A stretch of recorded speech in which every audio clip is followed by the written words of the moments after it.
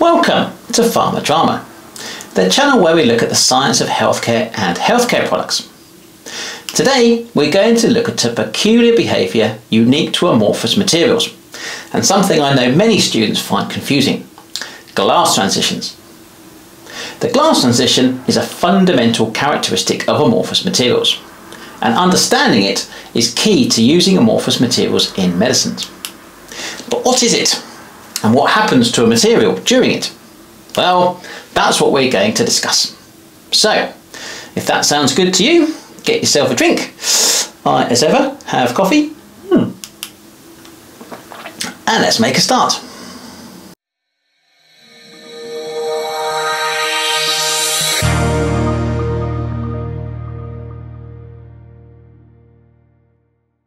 Amorphous means lack of form. And in the context of chemistry, an amorphous material is one where the molecules it contains are not aligned in a repeating pattern. This is in contrast to a crystalline material, where the molecules are very much arranged in specific repeating patterns.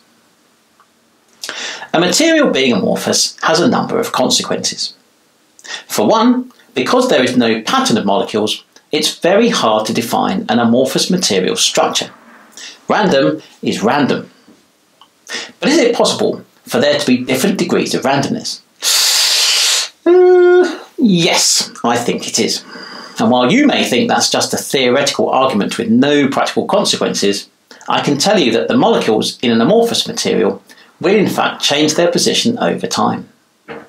This means that the structure of amorphous materials is constantly shifting, changing their physico-chemical properties.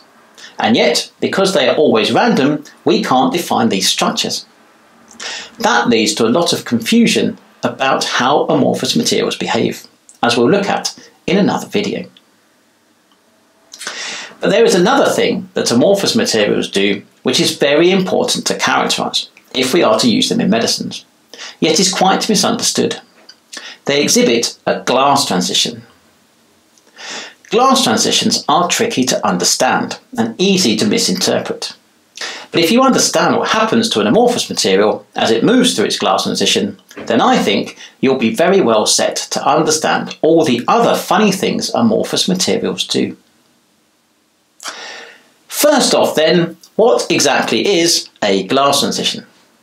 Will it surprise you to know it's the temperature at which an amorphous material forms a glass? Helpful? No, not really.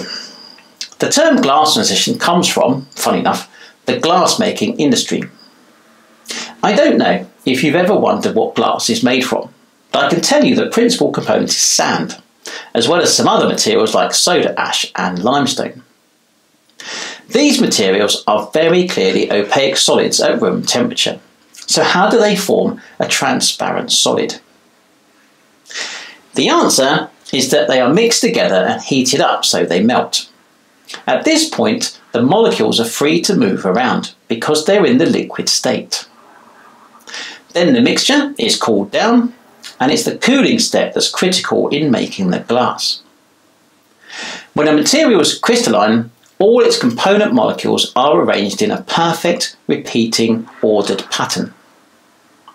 When the melting temperature is reached, the molecules transition from this ordered state to a liquid disordered state. Being randomly ordered means there is no need for the molecules to arrange in a pattern. They can be wherever they like. This means that the process of moving from ordered to disordered happens very quickly. The situation is very different, however, when a material is cooled down and transitions from a liquid state to a solid state.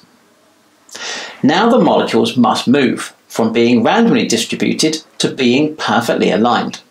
And as I think you might imagine, this takes some time, because there are trillions and trillions of molecules in even the smallest sample. If you've ever tried to grow crystals of a material, you'll know it can take a very long time, days or weeks in some cases, and this is why. So, when we heat a material to melt it, the molecules transition from ordered to disordered, and this happens instantly. While when we cool a material, the molecules transition from disordered to ordered, and this takes a lot of time. and it is the fact it takes time that results in the creation of an amorphous phase.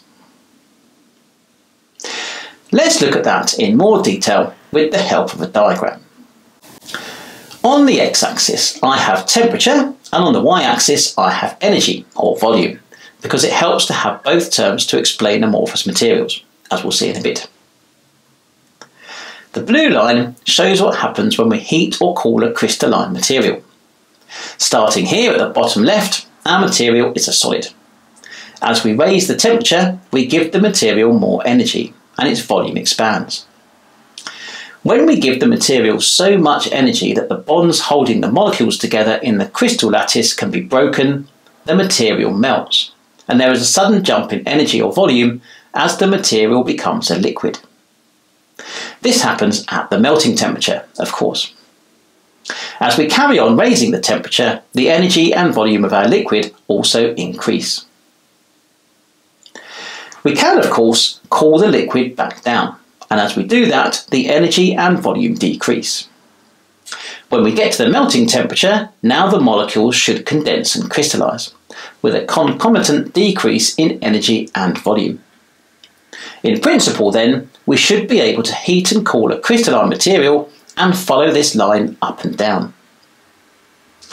In practice, however, we must remember what I said just now, that when we heat a material to melt it, the molecules transition from ordered to disordered, and this happens instantly. But when we cool a material, the molecules transition from disordered to ordered, and this takes time. What does this mean from the perspective of this diagram? Well, we start with a crystalline solid and heat it, it will melt and form a liquid. So far, so good. But what happens on cooling? Initially, we follow this line, reducing energy and volume as the temperature decreases. When we reach the melting temperature, the molecules should condense and crystallise. But, as we've already discussed, this requires each and every molecule to arrange with its neighbours in a perfectly aligned crystal structure, and this takes time. Obviously, if that time is a few seconds, then we will follow this line and form a crystal. But if that time is a few minutes, or hours, or days, then what will happen? Well, if we held the sample at the melting temperature, it will eventually crystallise. This is termed annealing. But imagine we don't do that and we continue cooling. What will happen is that the molecules won't have time to form a crystal, and so the sample will remain a liquid and will follow this line instead. We have a material that is a liquid at a temperature below the melting temperature of its crystalline form. We call that a supercooled liquid. As you might imagine, a supercooled liquid is thermodynamically unstable, because really the molecules want to crystallise. The only thing they need to do that is time, because crystallisation really just involves movement of molecules.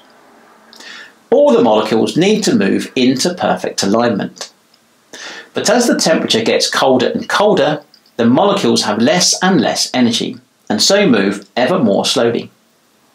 In other words, as the temperature reduces, the time needed for crystallization to occur gets longer and longer, so the material is essentially trapped as a supercooled liquid.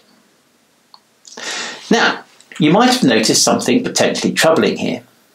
If we keep reducing the temperature, such that we extend this line, there will become a point at which the energy or volume of the supercooled liquid will be lower than that of the crystalline solid.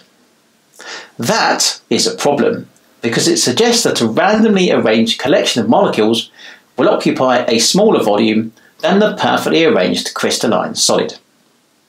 This apparent paradox has a name, the Kautzmann paradox, and the temperature at which it would occur is called the Kautzmann temperature, Tk. Given that our diagram appears to break the laws of physics then, and I personally won't allow the laws of physics to be broken in my lab because the paperwork associated with that is horrendous, something must happen to ensure the lines do not cross. And what happens in reality is that there will be a break or discontinuity in this line like this. This ensures the lines never cross, and the energy or volume of the supercooled liquid is always higher than that of the crystalline form. Phew! The temperature at which we see the discontinuity is called the glass transition temperature, and it is the point at which the supercooled liquid forms a glass. Cool, literally. But what has actually happened to our material to cause it to form a glass? Now, that is harder to explain, and there is not actually one clear theory in the literature that I can point you to. But what I can do is say that I have read lots of the theories and have my own view of what is happening, which I'm happy to share with you. I think that glass formation results from an increase in viscosity of the material. If you think about our supercooled liquid at this point, above the glass transition temperature, then it is like a liquid. The molecules are randomly arranged and can move reasonably fast. Not fast enough to crystallise, mind you, but fast enough that if we were to change the temperature slightly, higher or lower, we would see a concomitant change in the movement of the molecules. In this region, therefore, the material is said to be in structural equilibrium. That is, as we change temperature, we see a change in molecular mobility, and the material can be thought of as a low viscosity liquid. As we cool the material down, the molecules have less and less energy, and so move about less quickly. This causes the volume of the material to reduce, but importantly, the number of molecules remains the same. So as the volume reduces, we have more and more molecules in a given volume.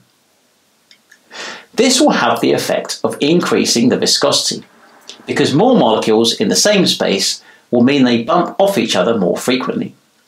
So as we reduce temperature and the material follows this line, the viscosity is getting higher and higher. At the glass transition temperature, the material reaches a critical point, where the viscosity becomes so high it becomes a solid. That is, if we were physically to hold the material at this point, it would feel solid. And that's all a glass is, a high viscosity liquid. It looks like a solid to us, but we must remember that the molecules are randomly arranged, so it is in fact a liquid, just a liquid that moves very, very slowly. So slowly, in fact, that it appears to be a solid. At this point, the material is said to be out of structural equilibrium. So my view of moving along this line with temperature is that the material is always a liquid, but its viscosity is always changing. Below the glass transition temperature, the viscosity is so high the material appears solid, and above the glass transition temperature, the viscosity is lower so the molecules can move about. Now, if you want to see what this looks like for real, here is a video I made of indomethacin being heated and cooled. Initially, we can see indomethacin is a white crystalline powder. Its melting point is around 160 degrees centigrade. So when the temperature increases above this, we see it melt. We also see it turn yellow, which in this case does not mean the drug is degrading. For some reason, indomethacin is yellow as a liquid, but that's why I chose it for this example. When we cool indomethacin back down, and I have speeded the video up for this because it took some time, we see indomethacin remains as a yellow liquid. It doesn't crystallise because the molecules don't have time to do so. Instead, it forms a glass. Being a glass, the sample should appear solid, and indeed, I can lift it off the foil with tweezers. So there's no doubt it's a solid. But it's also yellow, which, as I've already told you, means it's a liquid. So it's a high viscosity liquid. I know that's a tricky concept, but I hope the example helps you to visualise it. So that's what a glass transition is. The point at which the viscosity of a supercooled liquid becomes so high it looks and feels like a solid. Now, knowing what the glass transition temperature of a material is very important. I think you might imagine that an amorphous material stored below its glass transition temperature should be really quite stable, but the stability will reduce a lot at temperatures above the glass transition temperature, simply because the molecules will be able to move about more, and moving is what leads to crystallization. The glass transition temperature of indomethacin, if you're wondering, is around 42 degrees centigrade, but we'll look at the consequences of that in another video. For now though, if you remember that an amorphous material is really nothing more than a high viscosity liquid, you should be good to go. So there we are. Amorphous materials form because they can't or won't crystallize, usually because they have been cooled down too quickly. As they cool down, they form a supercooled liquid. The colder the supercooled liquid becomes, the more viscous it gets. The glass transition temperature is the point at which the viscosity of the supercooled liquid becomes so high the material looks and feels like a solid. And at this point, it's said to be a glass. And on heating, an amorphous glass won't melt. It will go back to being a low viscosity liquid. I hope you found that useful. If you did, please hit the like button and subscribe if you haven't already. And please tell your friends about the channel. All of that really helps. And if there are topics you'd like me to discuss, please leave a comment below. Otherwise, thank you so much for watching, and I'll see you again soon.